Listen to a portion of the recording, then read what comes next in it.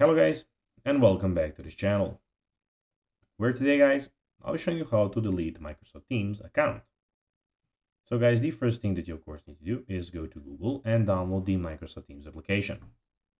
After that, you just need to go and log into your profile or register to Microsoft Teams if you haven't already done that, of course.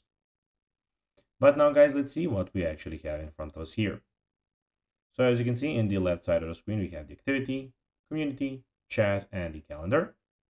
In the bottom left corner, we have the invite to Teams. And in the very top of the screen, we have the actual search bar. But now guys, let's see how you can actually go and delete Microsoft Teams account. So first of all, launch the Teams app on your desktop or the web browser, as I already told you in the start of the video. In the top right corner, click on your profile picture. Then from the drop-down menu, click on settings. So basically when you click on the three dots, click on the settings, which is the first option. In the settings menu, click on account. As you can see, it is the fifth option. Then locate the account you wish to delete from the list of accounts.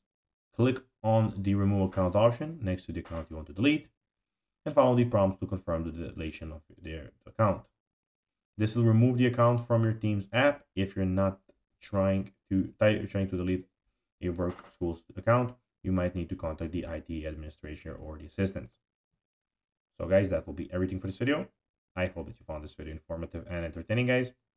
If you did, don't forget to like this video, share it, subscribe to the channel, and put the notifications on, as guys, this really helps us grow our channel.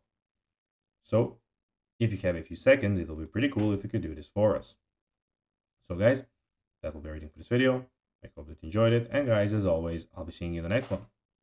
Until then, as always, bye guys.